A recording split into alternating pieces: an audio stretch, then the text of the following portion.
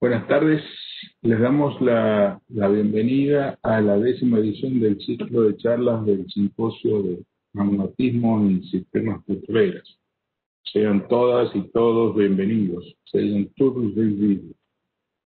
Soy Luis Rebori, miembro del grupo de este simposio, y hoy me toca el honor de ser el moderador de esta charla. Esta actividad se nos ocurrió cuando comenzamos a principios de año las actividades del simposio para compartir conocimientos, experiencia y bueno, hemos llegado a este lugar gracias al apoyo de los participantes a la Comisión de Exploración del IPG, que nos invitó a través de esta plataforma y a los auspicios de las compañías que lo hacen posible, a las que le agradecemos el esfuerzo. Este simposio es uno de los tantos que formará parte del 11º Connecto, que tendrá lugar en Mendoza en noviembre de 2022.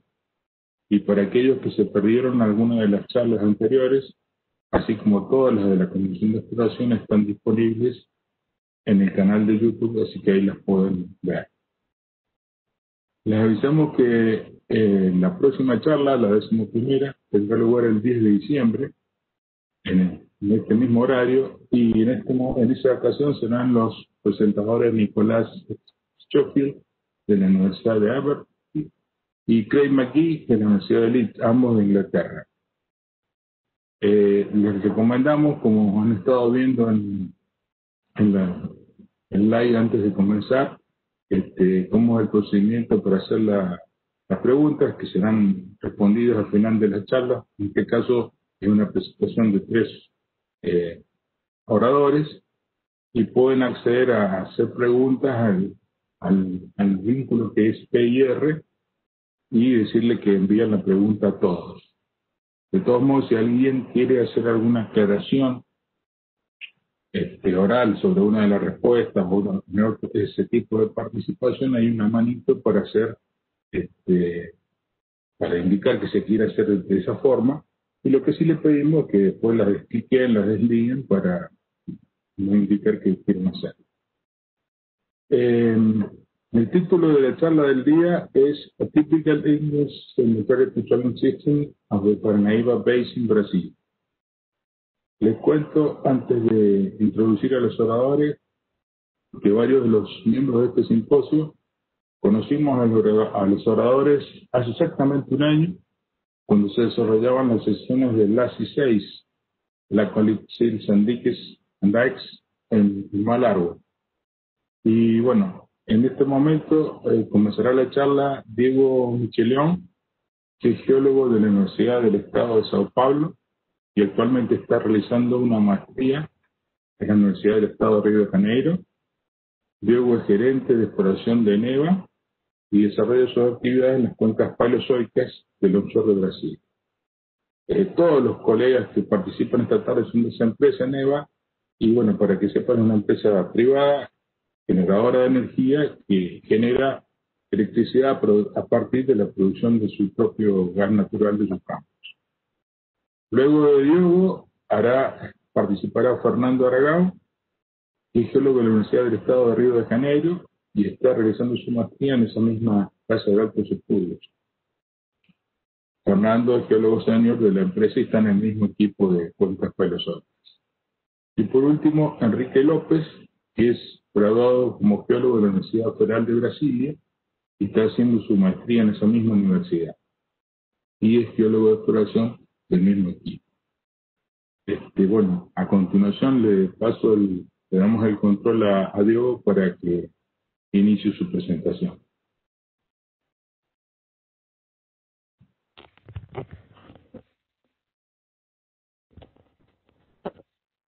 Okay.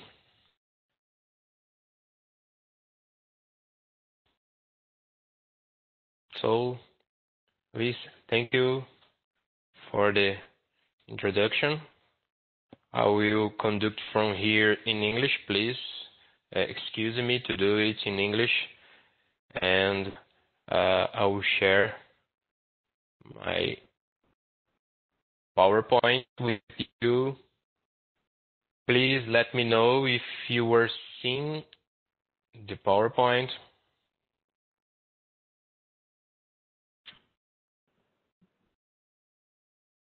Sí, sí, sí, está todo bien. Tudo jóia. Okay, okay. So, as mentioned before, we are from Eneva, this company in Brazil, producing power electricity from the gas production. And we're going to talk a little bit about this basin that all the gas and all the hydrocarbon came from. So now, in a few weeks ago, I was upgraded as a manager of the exploration. It's a huge challenge, and my master's actually was defended today. So I will share with you some results in this talk. So thank you for the opportunity, and let's try to discuss a little bit about this very interesting. My part of this talk, as mentioned before, we're going to be this first regional overview, is a bit of the LASI that was presented in 2019. And Fernando, we're going to talk the second part of the atypical petroleum system. And Henrique, we're going to conclude with the hydrothermalism and reservoir rocks in the end of the presentation. So as an introduction, a brief introduction, we were going to talk, of course, with magmatism. And to talk about magmatism, probably all of you knows very well this picture, and it's very used, very known. Part of this LAPs are in Brazil.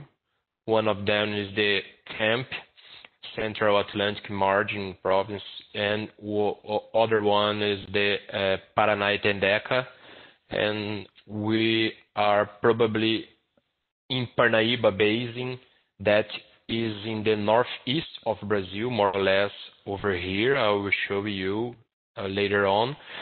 We are affected by both of them. And in red over here, we can see the outline of the Parnaíba Basin. And just some highlights of Parnaíba Basin is an intracartonic basin located in the northeast of the north of Brazil. It reaches more than 600,000 square kilometers, more than 3,500 meters of depth in the depot center. So could you reach more than this? There are 5 super sequences, and we're going to see these sequences in a geological section and also in a seismic view. As I said, 2 magmatic events are considered so far, and 3 major structural lineaments, Trans-Brazilian, the Marajó Parnaíba, and the Pico Santa Inês, that is the main one over here in the basement of the basin. So this is more or less according to the Pico Santa Inês lineament. So we are seeing over here a map of the basement of the basin. This is the center of the basin, and let's see this. The cold colors, of course, are the deeper part, and we are going here to the shallow part. And in the depot center of the basin, we have the park of rocks that are our production fields. So let's see a section exactly crossing all the basin from west to east. And we have some wells as an example of this section. This is a section, a geological section based on wells. And we can see all the 5 super sequences that I mentioned before. The pink is the basement. We can see some rift sections that are this light brown. The Silurian deposition sequence. Also the Middle Devonian and Low Carboniferous, that is where we have all the major source rock and the reservoirs that we are producing so far. also the upper Cretaceous, the upper Carboniferous and the lower Triassic in a light blue, and the Jurassic Triassic, the Jurassic Cretaceous sequence in the top of this geological section. All the dots in this section, black are oil shows and whites are gas shows. So we can see that the interaction of the petroleum system with the magma events are really interesting. My colleagues are going to talk more about this, but I can mention that we need to have this interaction because it's exactly what we call a typical petroleum system. In another point of view, this is a magnetic map where we can see the light lines over here are the seismic lines. Believe it or not, we don't have many seismic lines. These are all the seismic lines that we have in the basin. Most of them, of course, are crossing the gas fields and the main exploratory area that we have in the depot center of the basin. Some of them around these areas, but as you can see, the basin by itself is a bit underexplored. And as we see, there are some very interesting preferential directions that we can see. And as I mentioned, the green features over here are the fields. The yellow are some of the wells, and we see that these directions are crossing these gas fields. So there is a control of the structural framework, and is something important to understand if we in order to understand the petroleum system of the basin, because the old petroleum system is based on this emplacement of the magma. In a seismic view, it's pretty similar to the geological section, and we see that the same sections, exactly the same colors. I mentioned that this was present today in my talk, in my master's. So rift section, Silurian, Devonian, Carboniferous, and we see that the reservoir that I mentioned before is over here in this section. Also the source rock. Fernando will going to stress a bit about this, and we see that all the red features that are the dolerite seals are in place, most of them on this sequence. So this is why we are studying so many this kind of that's why we are interested on this emplacement of these events. And to understand it, of course, that we need to have an idea about mechanisms of the emplacements, and many scientists studied, of course, that there are different views about the emplacement, but in general, the emplacement happened like fingers, and these fingers just enter in the sediments and in the strata, and we can see that as a flow system. The pump of this system, we're gonna have a complete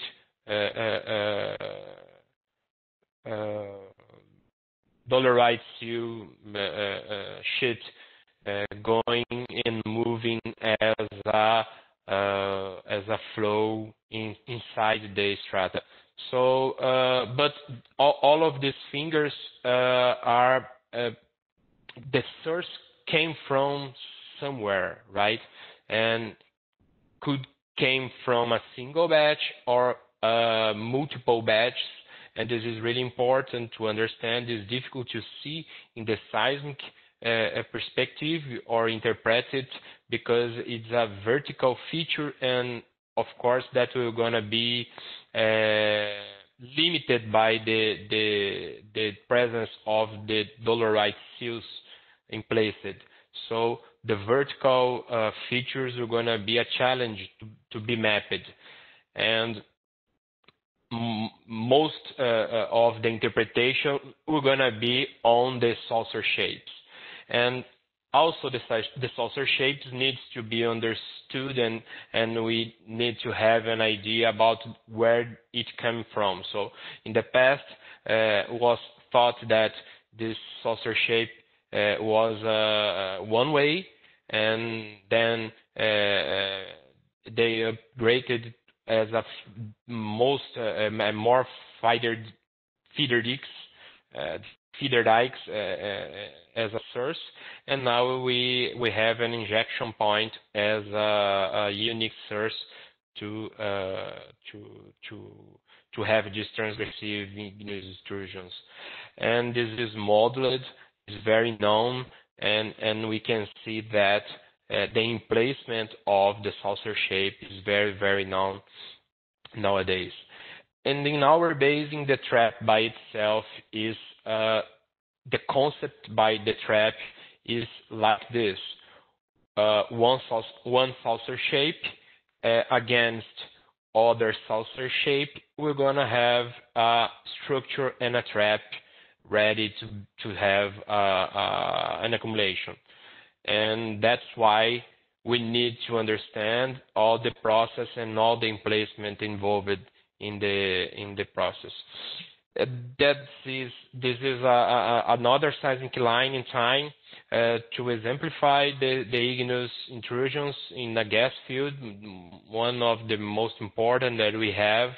And as I said, it's difficult to see these vertical dikes, but we can associate it with the faults, for example. And as I said, also the feature of the sheet of the intrusion due to the thickness, we're going to be like just one. We know that there are many saucer shapes together, but we see in the end just one feature crossing the strata. Many authors have tried to estimate the volume of the basin and the emplaced magma in the basins. Brazil has three huge intracratonic basins. Actually, these two are together. So we have Solimões and Amazonas, Parnaíba that we are talking about, and Paraná, and these huge basins have this important magma flows inside the basin. So that's why some authors are trying to estimate volume of magma emplacements inside the basin. And I am one of them, try to estimate volume inside Parnaíba Basin using data wells information, and this is my calculation to the Parnaíba Basin emplacement until the Devonian sequence. And to finish my part of the talk, I've present today the first high resolution geochronology analysis in a subsurface sample in the Parnaíba Basin. So this is a geochronology done in a sample in 2,900 meters of depth, and we've reached the 201 million of years. So fitting with the camp age.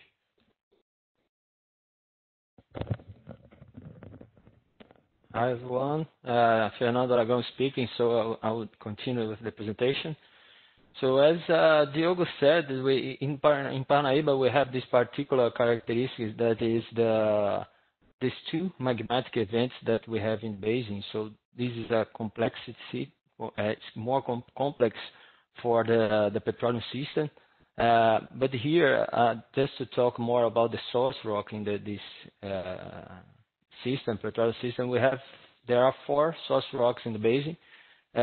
One called Formation from Cretaceous, Longar Formation, Pimenteiras, and Tianguá Formation. The Tianguá Formation is the Silurian. But here in Parnaíba, the main one is the Pimenteiras Formation due to its better quality of source rock.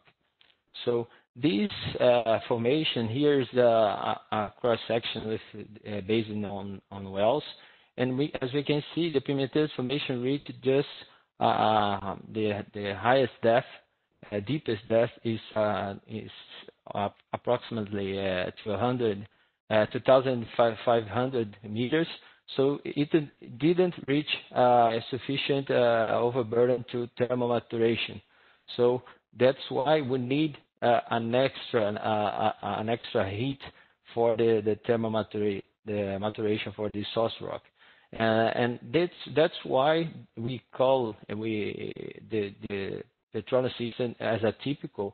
It's the proven one in the basin. So we have all our accumulations associated with this type of petroleum system where we have the source rock maturation triggered by the seals inside it, and we have the formation of the traps associated and the sealing of the structure associated with these seal intrusions. And the migration, we have some insights and characteristics that lead us to think about the migration as well. So here to evaluate more, we used more well data to do the pyrology and TOC vitonite reflection that we have in the area, seismic interpretation and rock description. And we just to firstly we have an overview about the Pimenteiras Formation. So this formation is mainly composed by shales, siltstone, and some thin layers of sand, so in interlaminated sand. And it's best characterized by Rodrigues, 1995, where he subdivided into 4 source intervals, main source intervals that we call D, C, B, and A. So the type of this organic matter is mainly type 2 and 3 when we do the analysis using the Van Kerveling and the hydrogen index. And the main one among all these source intervals is the C, what we call the source interval C, due to the thickness that is reach a maximum of 37 meters. And the TOC, that is at a maximum of 5.2%. And as we can see in this map, that's the thickness map for this interval using wells. All these dots, black dots are the wells. I know that we don't have some areas we don't have wells to calibrate it, but its shape of the map, it's really correlated to the main structural features of the basin: northwest, Pico Santanese, northeast Trans-Brazilian lineament. So it's kind of nice, interesting shape. So now to talk about more about the maturation and thermal effect. Regardless that we have just a few vitonite reflectors data, we can make some assumptions, and here try to make a map to see in map these TOC and these vitonite reflectors, and we can see that here is the map for each source interval, so A, B, C, and D, and we can see that in the area of the gas fields we have these vitonite reflectance mainly higher than 2%. Or close to 2%. So it's the gas window. And when we go to northwest, we have less than 1 or reaching 1% of vitronite reflecting. So this already put a sign for us, alarm, that we have more chance to have oil accumulation northwest. That's really correlated with what we see in these wells. We're gonna see more ahead. And continuous evaluation, we can integrated well logs, the interpretation of well logs and sidewall cores to define these thermally altered zones. And we can see, we use the resistivity log because it's better. We call our attention about this anomalously low resistivity inside, for example, in the column of gas. Here's the gas-water contact in blue, and out of this gas column. And we can see also the density log here close to the seals. Close to the seal, we can see the lower porosity associated with the interpretation of these logs, showing the mechanical, the physical alteration that these seals, this heat, intense heat, can promote here close to the seals. But we have to keep in mind that the thermal effect is higher than these zones, probably. So it's just this anomalous resistivity call attention for these characteristics of the thermal effect. And we can see in the sidewall cores also this highest concentration of pyrite. That's why we have this anomalous lower resistivity also. So this call attention for this characteristic of the thermal effect in these all these zones. And when we see in the other sidewall cores, we can see this pyrite concentrated and laminated and disseminated in the rock, and also filling fractures like this one that we have here, and also bitumen, some bitumen in the fractures. And to try to see to see more about this effect and quantify, we made some correlations, and we get that the thickness of these thermally affected zones can reach 1 or 1.5 the thickness of the seal itself. So here sometimes we have less than this, but we have to think that's really correlated with the lithology, the type of lithology, the permeability. So here we have above the seal, below the seal we have some more sandstone. So probably the dissipation of heat is really high, much higher, and we have less physical alteration, mechanical alteration. So have other characteristics and properties that we have to think to make a better interpretation. So now, talking more about the generation migration, on the sidewall cores, we saw some really interesting features like these fractures, bedding parallel fractures in the most organic rich layers.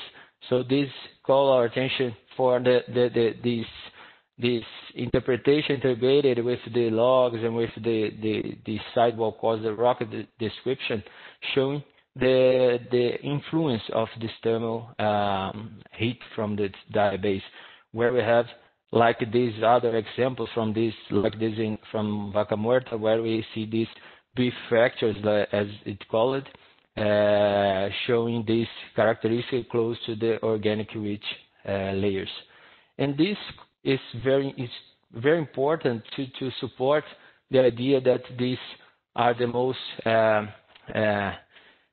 mature intervals, and where we can count on more in the generation of hydrocarbons and expulsion, because these must be the most overpressure zones where we will have the fractures and the expulsion of these hydrocarbons from the source. So here is a good example where we have these layers with concentration of organic matter and the generation.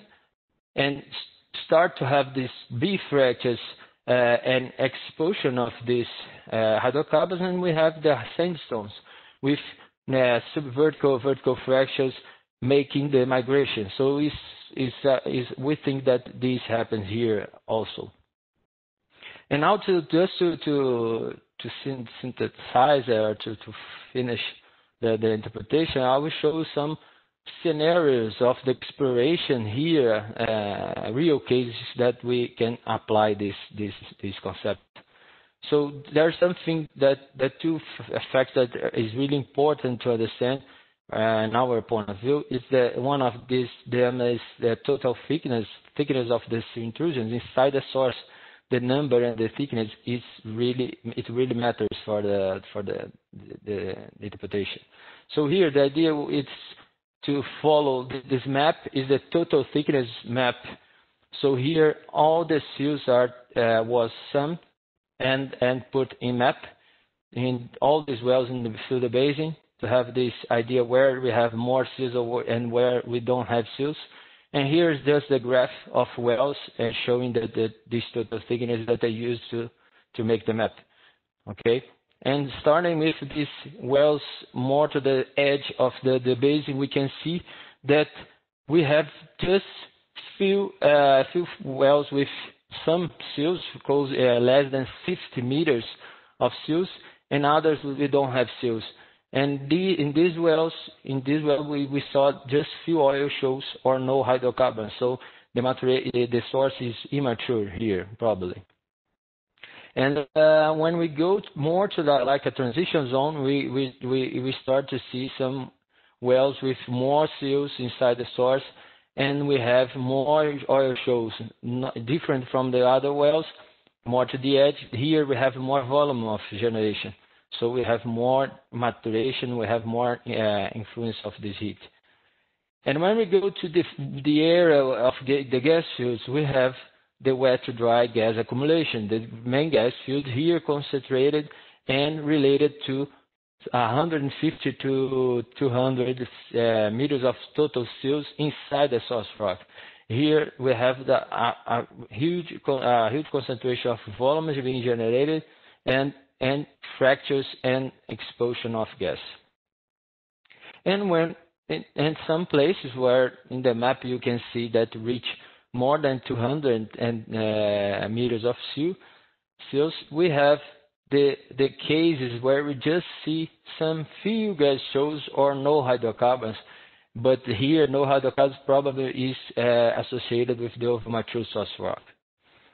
And beside this fact, what are the other point that we have to keep in mention is the emplacement depth inside the source rock, because I will show three scenarios here. Now I will show the scenarios that we can see this sensibility of this kind of petroleum system. The first case is the oil and gas accumulation. This case, the seals are concentrated. Is a well that we drill in the area, and here the seals are concentrated in the upper part of the Pimenteros formation, the source rock. You can see that the source intervals are deeper than and more distant from the seals. And here in this case, we have the maturation for gas close to the seals, reaching more than 1.2% of vitonite. And when we go far from these seals, we have the 0.7 vitonite reflection, and the oil shows, the main oil shows in the area. Here is the total gas show that we register and do the drilling. So you can see that the concentration of gas is close to the seals. And this, as we have this kind of framework of seals inside the source, it acts like a barrier, and we have all this gas trapped here in the side of the source rock. Probably it can even migrate from out of this area, but here is very concentrated in the shales and the delaminated sandstones. The second case is the dust gas accumulation case. Here, if you see, you can observe that we have the same amount of seals that we had in the first case. But here the seals are different depth of inside the source rock, and almost putting all the source intervals inside the gas window. So this is the sensibility that I was talking about, that we can see in the modeling as well. Here I didn't bring any modeling, but we can see this in the modeling. And the different depth put all the source rock inside the gas window, here reaching up to 1.9% of vitronite. And this causes much higher volume of generation and charge for the probably migration from the source rock being fracturated and being higher overpressure, and make this good saturation of gas to migrate it. This seal here up, shallow seal, it's the seal that makes the trap and the seal for accumulation. Here is a case of gas field of our company. So here we have this kind of scenario. And the last one is the dry structure that I call it because it's the case of overmature or liquid structure. Here we have much more seals inside the source rock with different emplacement depth. And here we have much higher vitronite reflection going up to more than 3%. So the heat here is too intense that we can probably degrade it and put all the organic matter to the extensive maturation. So here we have in the wells just few gas shows. Sometimes we can see some gas inside some sandstone trapped by the shales. Just few gas shows a shallower, probably because of this stress on the source rock and leak of just a few gas from the source. So we know that there are more important facts, characteristics that we have mentioned, we have to take in mind, and we have to figure out when we talk about that petroleum system. But here I would like to just point out these two: the total thickness of steel intrusion and the placement depth inside the source, that make good difference what we're going to see in the exploration. Now Henrique will talk more. We can pass to you, Henrique, so you can assume. Okay, so as I'm not with this delivery of you, I will ask you to pass the slides for me. Okay. So, buenas tardes a todos. I'm going to present the third and last part of this presentation, and this is the POC version of my master dissertation, and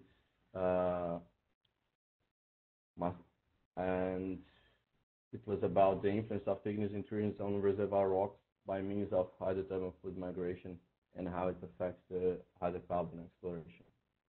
So what we know by now, as Fernando and Diogo have previously talked, we know that the igneous intrusions trigger and control the hydrocarbon generation, as Fernando has said, has stressed it out, and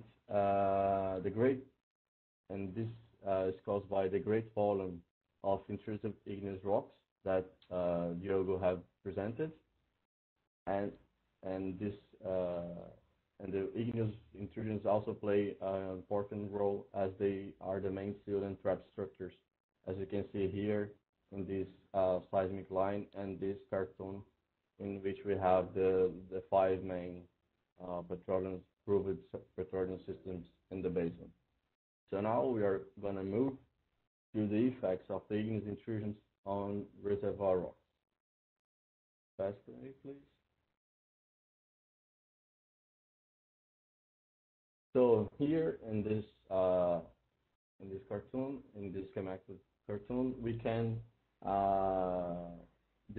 illustrate the influence of igneous intrusions on a conventional petroleum system. On the upper part, we have the conventional petroleum system with hydrocarbon accumulation, and how, and in the figure below, we have how the igneous intrusions may affect each of the petroleum system elements.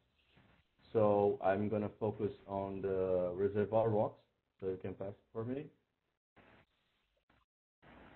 So the first effect that I'm going to talk about is the source reservoir compartmentalization, in which the igneous intrusions may separate and then isolate one from another, and it might also occur inside a reservoir. So it's a reservoir itself compartmentalization. So you can pass for me. And the second effect is that it may create or reactivate fluid migration medias.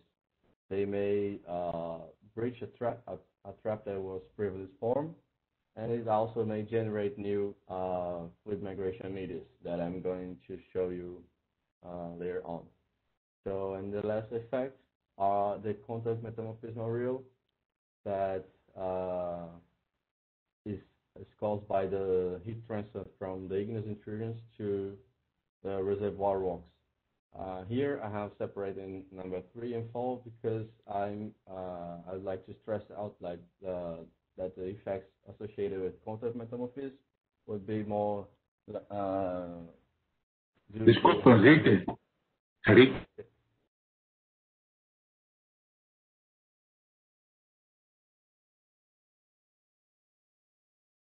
Sí. Enrique, lo que estaban comentando es que se escucha un poco bajo. Estamos...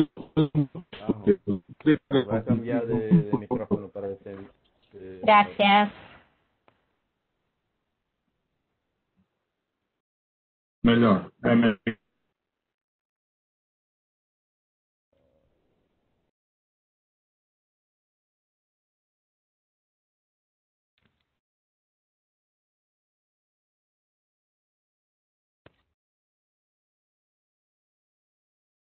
Ahora está mejor, ¿no? Sí, ahora se escucha mejor, gracias.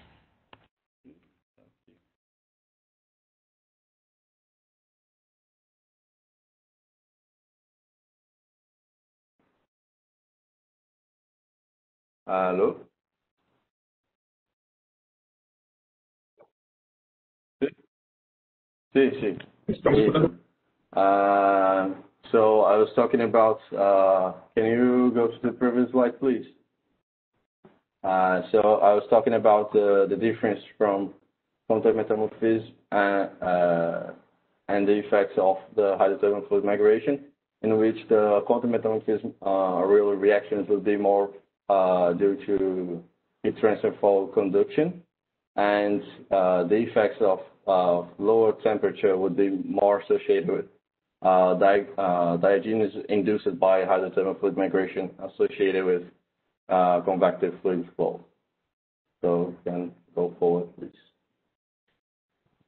So all of the samples that I have studied were sampled from well core 337 meter long well core collected on the central east part of the basin, which is located approximately 250 kilometers from the main gas fields and basin epicenter. So can you pass, please? Okay, so now this is the location of the well and the well itself. So the well drilled for 30 meters of coarse dolerite at the bottom, so we not have trespassed it, have crossed it, and there are 4. No, you can just make a stop, please. Go back, please. You're giving a spoiler. So there are the 4 seas less than 50 meter thick, including the Nogar formation, which is at the bottom of the well, which is composed mainly by heterolytic sediments, and they are covered by the Pottery Formation, which is the main reservoir rocks of the Parnaíba Basin, and it's composed of 6 transgressive regressive cycles of sandstone layers that thicken to the top. that thickens to the top. Now we're going to travel up in the well curve, following this graphic. On the left are the gamma ray in black, the resistivity in red. And on the right side, you have the porosity and permeability in blue and green, respectively. So we can see here that the sandstone body is taken to the top, and the porosity and permeability increasing to the top.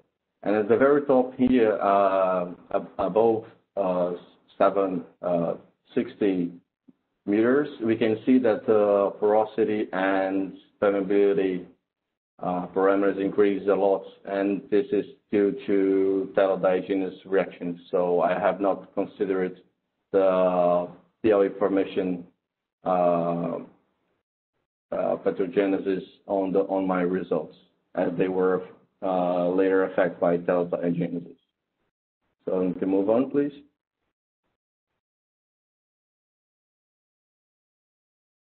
So here, in the place that the well is located, we would expect a temperature of due to normal bore diagenesis lower than 800 Celsius degrees, considering a local bore depth of maximum 2 kilometers, a geothermal gradient of 27 Celsius degrees per kilometer, and a surface temperature of 25 Celsius degrees. So we have the well here projected in this section from the literature. So you can see that the basement is very shallow here. So we would not expect great depths and temperatures associated with the sediments, and I have analyzed only the very top of it. So if I have considered 2 kilometers, I consider a thick erosion removal here. So move on, please. So what we have here in the left is the main diagenetic products that we have reported that really matches that that temperature and depth, normal bore depth that I have showed in the previous slide.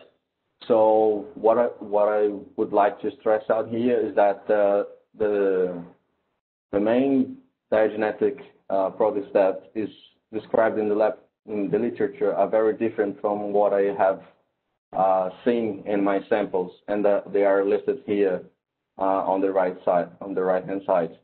And on the very right here, the very right hand, I have the columns, the stratigraphic column here with the main diagenetic products that we have. In light blue is calcite, and dark blue are albites, in yellow is pyrites, in green chlorites, and in red are hydrofracture structures.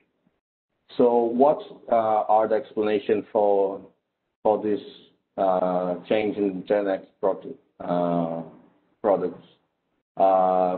As in normal water diagenesis, the bulk mineral composition should remain nearly the same due to latent pore water flow, and diagenetic reactions occur due to the long-term temperature increase, which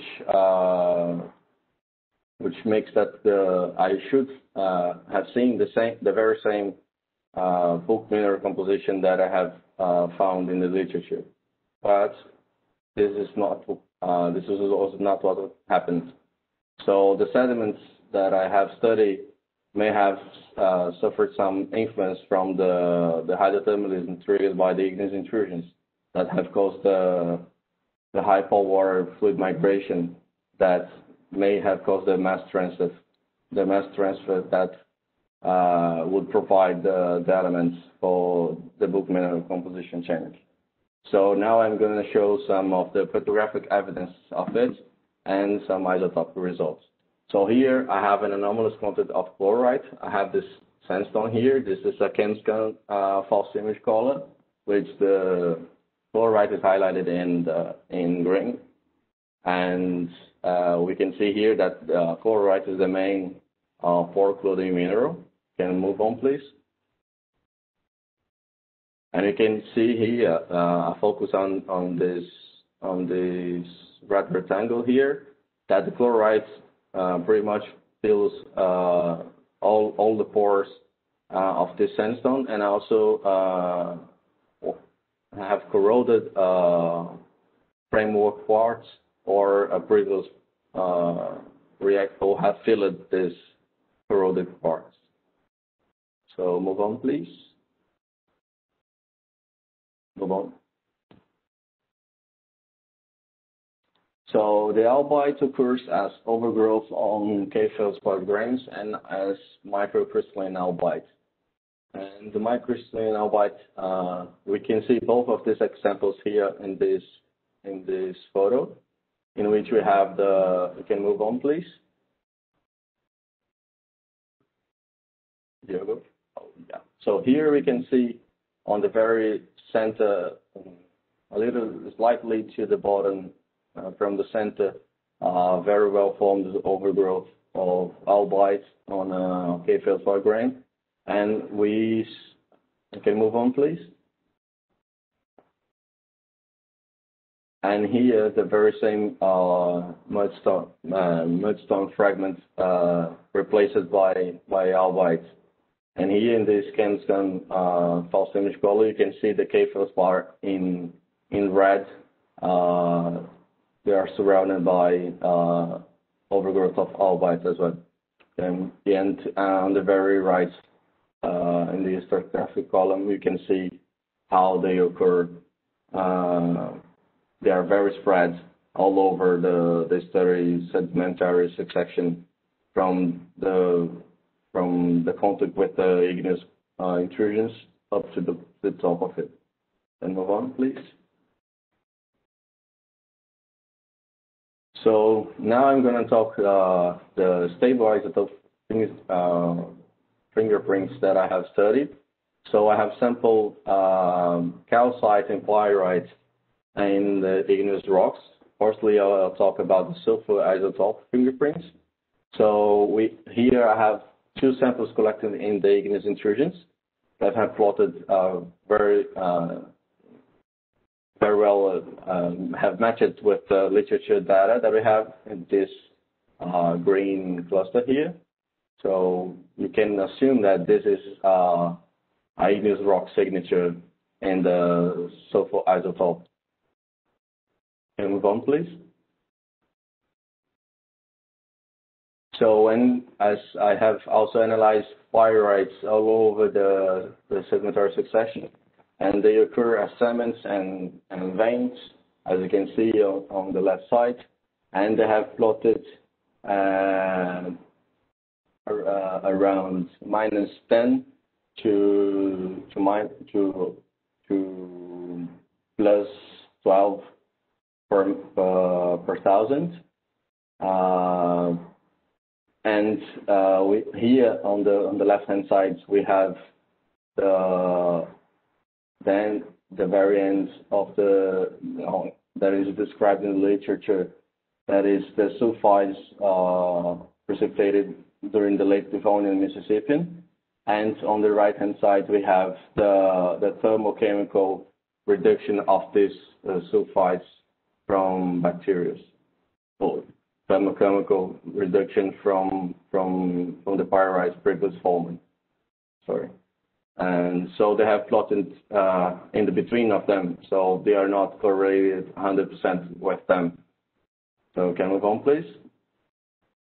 So when you plot all the samples here, we can see that we have a major magmatic contribution for the sulfur isotopes that nearly control this sulfur isotope signature here in the center of this graphic.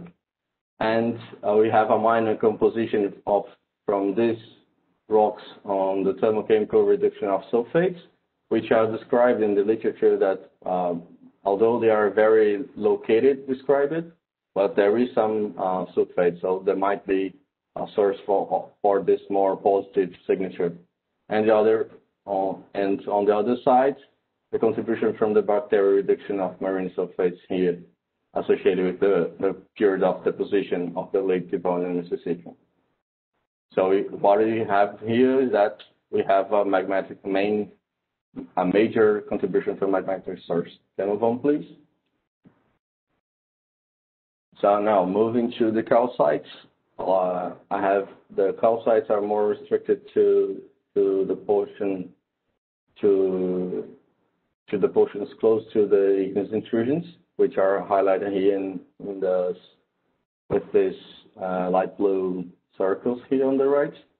So they occur as cements and in sandstones and in veins, as I have shown before, and in the igneous rocks in red. That's the red dots here. They occur as filling vesicles, so forming amygdaloids, and as veins as well. So move on, please. Focus only on the carbon fingerprint here. The carbon results, they plot in a very narrow range, which are all negative. So there is no contribution from the Paleotecan or the Pantalachian marine sediments, which are plotted in this light blue and light green fields. And they all the values are within the mantle carbon range of values. So once again, we have a major contribution from magmatic source for the formation of these calcites. So move on, please. So the main conclusion is that the pyrite and calcite that I have seen as one of the main diagenetic process here, they have a magmatic or hydrothermal process. So it's the proof that sediments were under the influence of this hydrothermal fluid migration away from that was triggered by the igneous intrusions. Can we move on, please? So this hydrothermal fluid migrations occur in many forms, but they flow through the most permeable medias, which in the left side is shown in our subvertical veins, in which the hydrothermal fluid migrates vertically, but it also has horizontal reactions with the footfall and the hanging wall of mudstones, and the very same reactions are seen in horizontal laminations of sandstones and mudstones, in which you have calcite, pyrite, microcrystalline albite, and chlorite in sediment and sandstone layers, with a microcrystalline albite rim around it in direction to the mudstones. So move on, please. So the other another curious way that this hydrothermal fluid migration occurs is that they actually cause the fractures, more specifically hydrofractures, transgressive fractures in very laminated sediments, which are seen here. So in this schematic cartoon here, you can see that the main part, the central part of these transgressive structures are filled by chlorite here in the ChemScan photo image, and this also has this aureole of reactions towards the mudstone layers. And also you can see here is that these transgressive structures may be interconnected with other ones, so by microfractures in the siltstone layers in the middle. So these transgressive fractures may have increased the vertical permeability of these rocks that were once isolated by mudstone lamination. So move on, please. So another this one is just to talk about it. I don't pretend to explain how they are formed, but they are very curious. These are beef-like structures. I call it just beef-like because it morphologically resembles the beef that are beef structure that are reported in many places all over the world.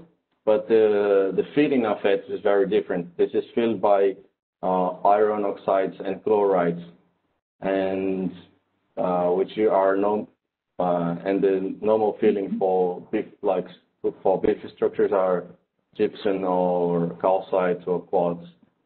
So this may have some connection with organic matter maturation that would expand these spaces, or the expansion of pore water in mudstones. I don't know, but it's just more of a report and curiosity here. So I'll move on, please. So the main conclusions are that, of my part, is that the igneous intrusions induce mechanical and chemical changes on reservoir rocks via hydrothermal fluid migration through the main porous and permeable medias. So they cause a bulk composition change of the main pore fluid minerals, as I have shown, and the mechanical effects are associated with the hydrofractures. And the implications of it to the hydrocarbon exploration are that the presence of this hydrothermalism on reservoir rocks may decrease the reservoir quality, as it causes the precipitation of the main pore fluid mineral. It may cause reservoir compartmentalization if they really occlude all the pores and the permeability of these rocks, and may have some implications for acidification and stimulation process, because you have to change the composition of the acid that you use and the amount of fluids. So it changes the bulk mineral composition. So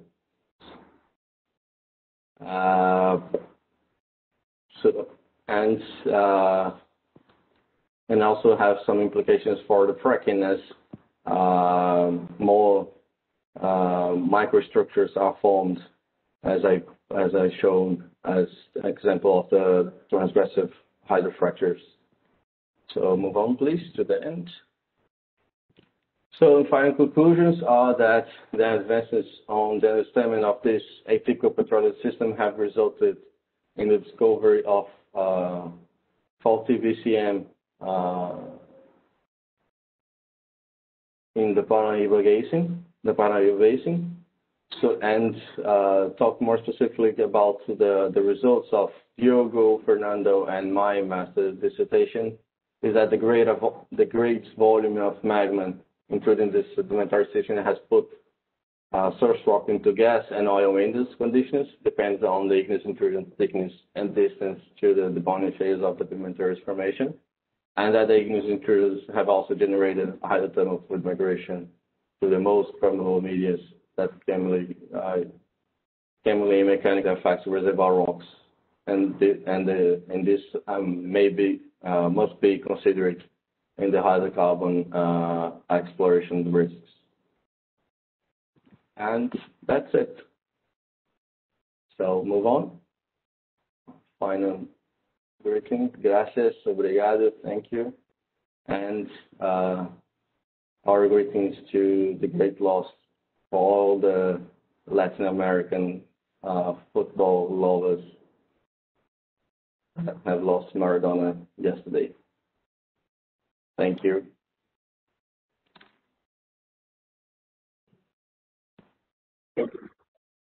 Muito obrigado, muchas gracias, Fernando, Henrique, por tu presentación, parabéns, y obrigado por los detalles, por los Diego. Antes de comenzar las preguntas, las respuestas, que les pedimos que las hagan en el idioma que quieran, y nosotros empezamos a los oradores, vamos a tener una pequeña y breve encuesta, así que la van a empezar a ver ahora y la empiezan a responder, y enseguida empezamos con las preguntas y respuestas. Vale.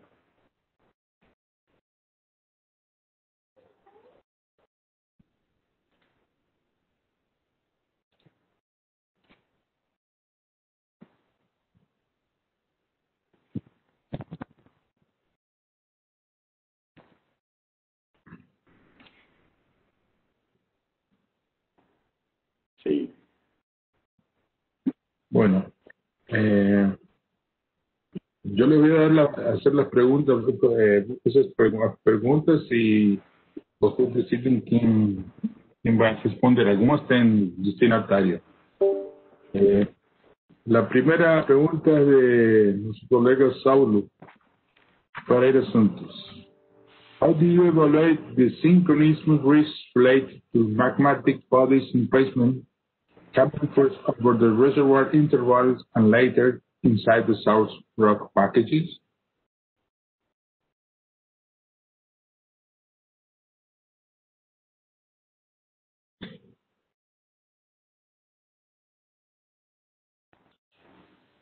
Have you heard, Fernando? Yes, I'm here. I'm here, yeah.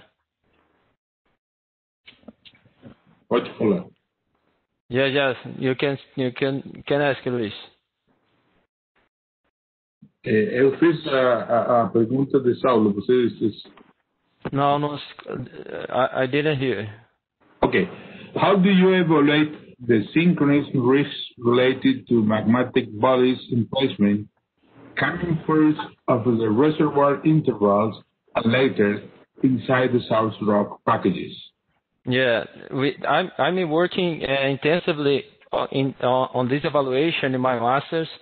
Unfortunately, I didn't bring anything of this, but what we are doing here is to test. We are testing the different placement regarding the age. As we talk here, it's difficult to know if for example, the Cretaceous event and the Jurassic event is happening in our area here in the center north of the base. But what we are doing, we are testing seals in placing. The first one is the deepest one. So the first one, for example, is in the source rock, as the question is. And the last one is the reservoir one, the one that made the trap and the seals.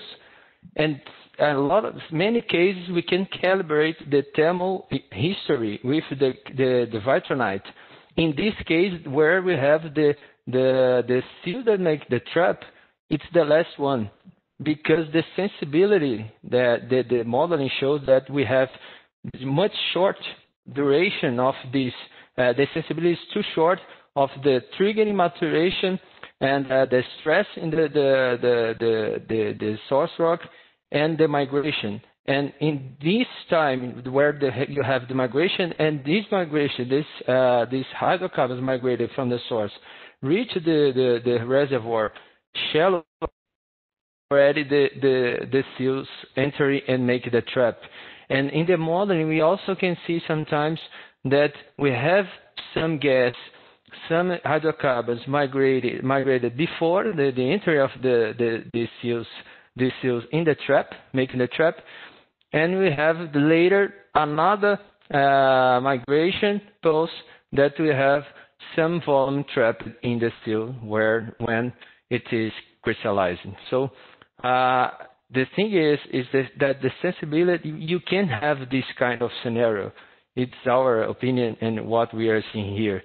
So we can have this scenario where we have the first seal is the source one and the last one is the seal that make the trap. This assuming a sequential seals interval like 200,000 years, 20,000 years, or 10,000 years, 30,000 years. So this interval between the seals, you can have this petroleum system, as our opinion. Yeah, just to complement Fernando's answer regarding the magmatic events, we have this problem that we have two magmatic events. So we have the Triassic one and the Cretaceous one. So we have this very large difference of age between these two igneous events. And also we can, as Fernando has stressed out, we have some variations inside the very same event. So in the camp events, for example, in the around 200 million years, we have a small variation of that we are testing of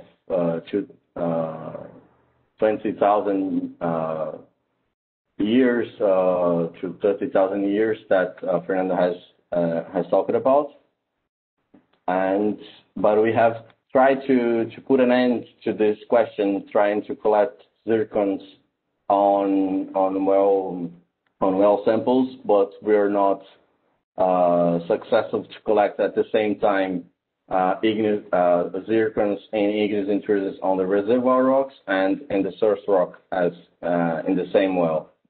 So this question is still open by now.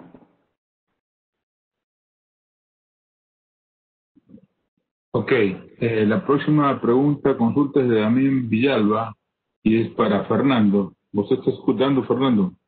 Dice, eso, es para vos, Fernando. Dice, in case 1, 2, and 3, where you showed the R0 increased by the dolerite soil intrusion, what methodology would you use to measure it? Sorry, the measure which literature measure what? Sorry, I didn't hear.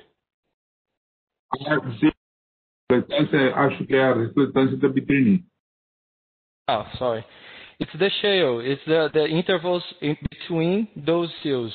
Okay, we have just few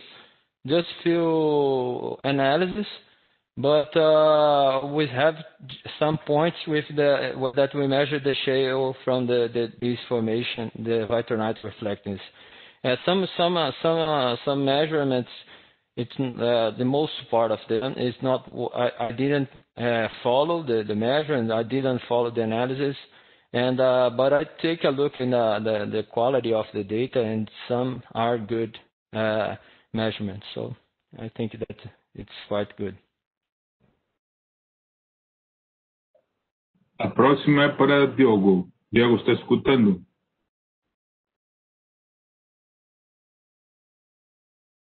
Sim, estamos ouvindo. Diogo, é uma pergunta de Ricardo Manoni. There are two different ages of the intrusion, Upper Triassic and Lower Cretaceous. Which one is responsible for the source rock maturation? Look, I am working as the proposal of my thesis today was exactly use this high precision geochronology to prove that the only one in high precision uranium that we have in subsurface samples to prove that the magma emplacement that we have in subsurface is Triassic, Jurassic. So we need to have more. There are samples on progress to be dated in our samples, but so far the sample dated and the sample that I have is dated as 200 million years. And as we know, the petroleum system is working. So I would say that the generation and the maturation and all the trap and seal is happening because of the 200 million years event.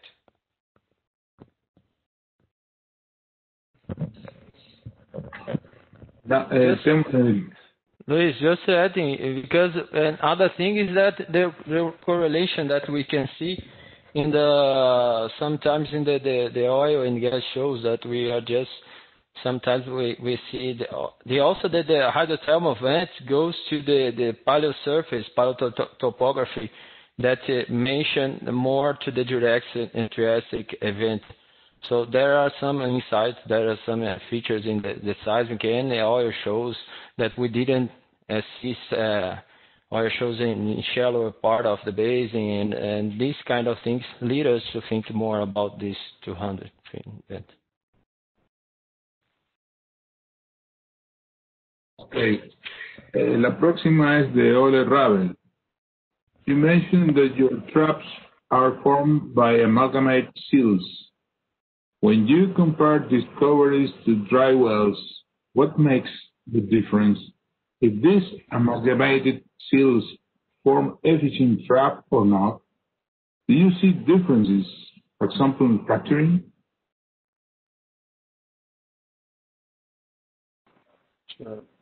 Luis, Your comments?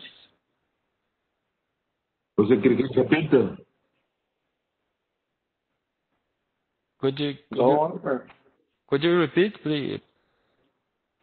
Okay. Eu posso traduzir, Fernando. Tem na lateral aqui, se quiser também ler a pergunta. Tem na direita da chamada, para facilitar. You mentioned that your traps are formed by amalgamate seals.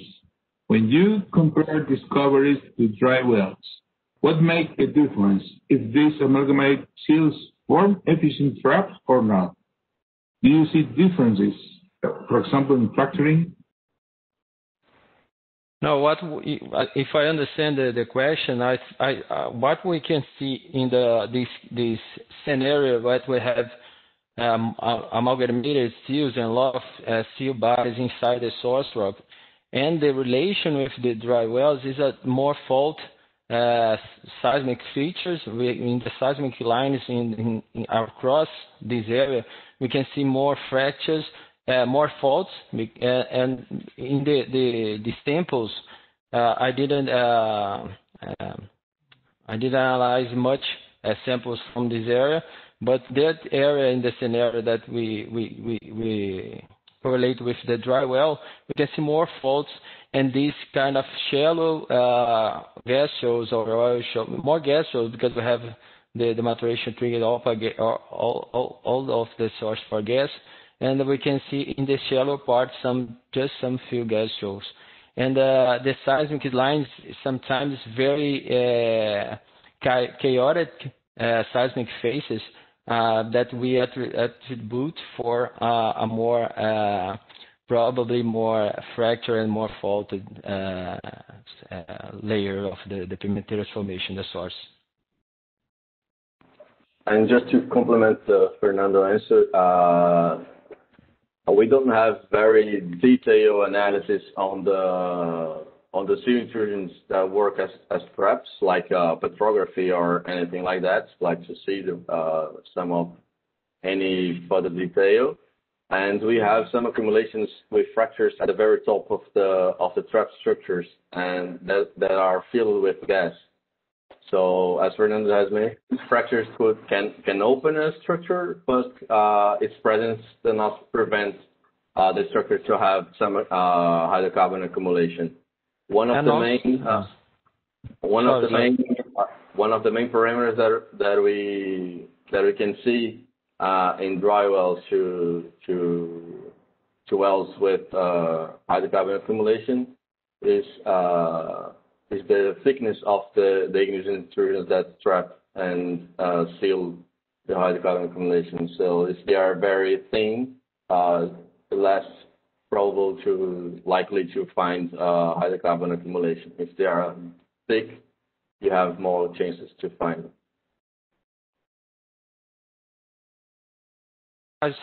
Sorry. Now I saw the question here. I think I can add more things to it. The other thing is that some wells we can see even gas shows inside the seal that is inside the source, and that we have this kind of inside of the passage, the migration of gas. And the trap is kind of a challenge, because sometimes in the seismic lines we can see in the edge of the structure that probably we would put a more critical point for the closure of the close of the structure because of the seismic phases. But when we drill, we have the accumulation. So this is kind of a challenge of, I think, that more processment of the seismic and the acquisition that we are trying to evolve in this. So I think that probably most of our interpretation is led by the geometry also of the intrusion and the correlation, because we have here in the basin one main So one main seal that make most of our traps that have 150 in average of thickness, and it's a good trap. This is our confident trap that we have more confidence, more trust in this trap. So we try to correlate always these seals where we go when we go far from the gas fields.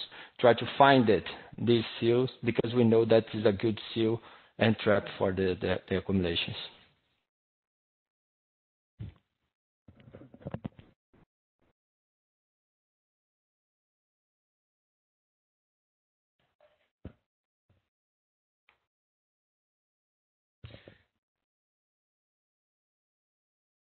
Luis, you are muted.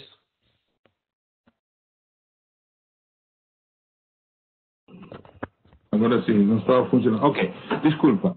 É uma pergunta de Carlos Cruz. Sí. Diz que, thank you for your presentation, very interesting. Can you tell us, please, which is the average daily gas production per well and the AUR of the fields? Yes. Well, the sandstone that our mainly production came from is a very good sandstone in terms of permeporosity. So I would say that in average we have a daily production from 3,000 meters, 300,000 meters cubic to 500,000 meters cubic per day. Because we have a limitation, and our fields have an agency didn't allow us to produce a lot per well. So, but the AOF of some fields could reach 6 million of cubic meters of gas production in an absolute open flow.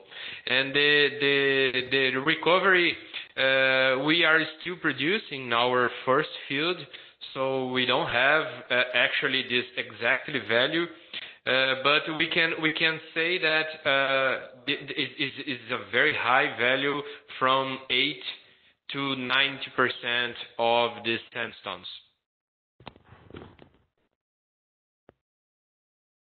Okay, Lydia Calonio, excellent. Octavio, excellent presentation. Can you identify fractures in the seal, for example, cooling joints? If yes, are filled with hydrothermal fluids to act as seals?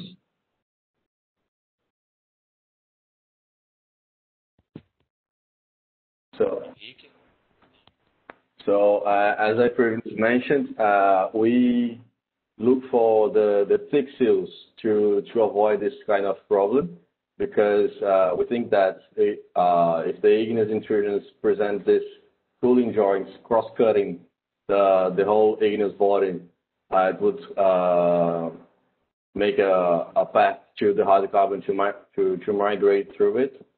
So we consider the presence of cooling joints as a risk to our sealing and trap structures, but we don't have this kind of detail if they are filled by hydrothermal fluids to access seals. And this is a very tricky parameter, because a cooling joint may work as fluid migration media, or they may be healed by hydrothermal fluids, and this has to be considered by the time the hydrocarbon was migrating and was accumulated there. So we don't have this kind of information, but we consider it in our exploratory risks. Okay, la próxima es de Camilo Aristizábal. Congratulations, Diego, Fernando, and Enrique. Your results have shown to us how relevant this research is. It was mapped or characterized a specific dike swarm associated to the basin. Okay, good question.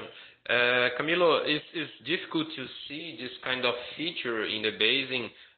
Dikes are pretty much similar to the faults and the weakness zones.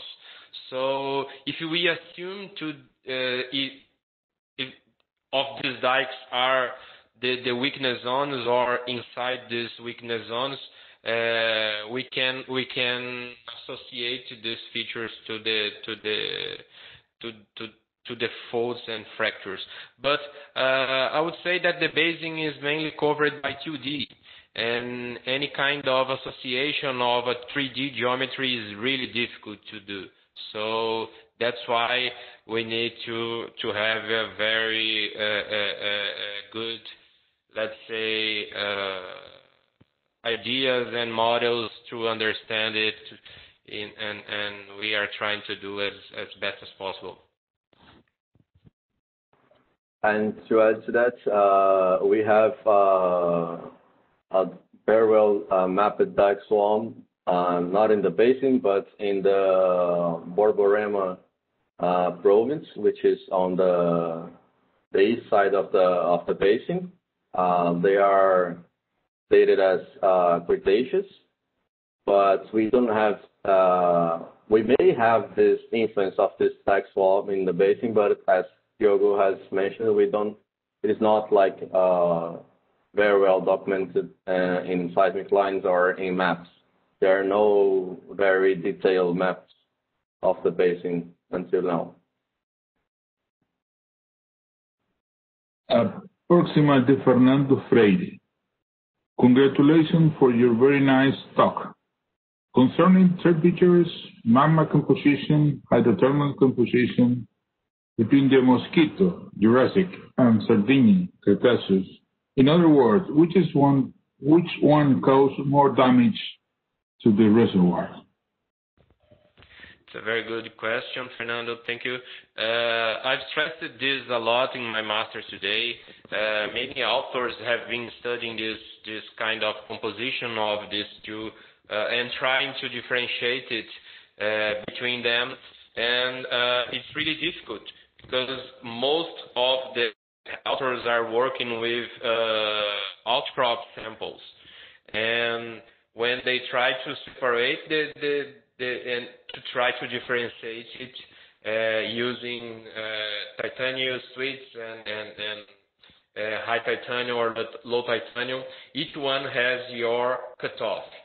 So when I put my samples that came from the well samples on the subsurface, trying to fit with the cutoffs from the bibliography, I couldn't see any fitting with any trend done before. So it's really difficult to say because, in summary, the composition is pretty similar. If we have two events, it's really similar, both of them. That's why I am assuming so far that we have just one, the main one, so that is dated. And if we have the second one, that is the younger one, will be smaller and probably much more concentrated in a region in part of the basin. Just about the damage on the reservoir. I think that the matter here, we have two magmatic events really close, similar to about composition and temperature of the emplacement, basic magmatism. So I think that we have to look more to that question, to the composition of the host rock, the petrophysical and the other properties and characteristics from the source, conductivity and other things. I think that about the magmatism, we can just think more about the difference between them when we look about the thickness and the interaction if you have one or more seal intrusions acting thermally in the reservoir. So I think that here we have the same magmatic composition and event. Okay, Ole Ravel said perfect. Thanks for the answer, Diogo. Y pareciera que esta es la última pregunta. Oscar Mancilla, do you have examples of intrusion working as reservoirs? Yes, we have, but it's the difficulty and complexity of the steel intrusion as reservoir itself. We have more than a few examples.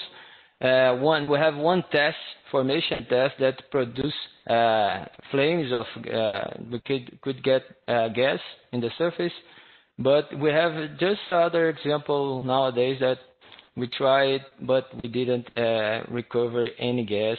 Even that we had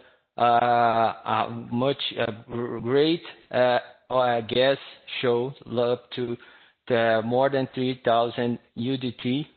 And we didn't recover it. So here we have these seals that we have just one facies inside the seals that could be a residual reservoir because have some vesicles, and it's a facies that could be more of a reservoir.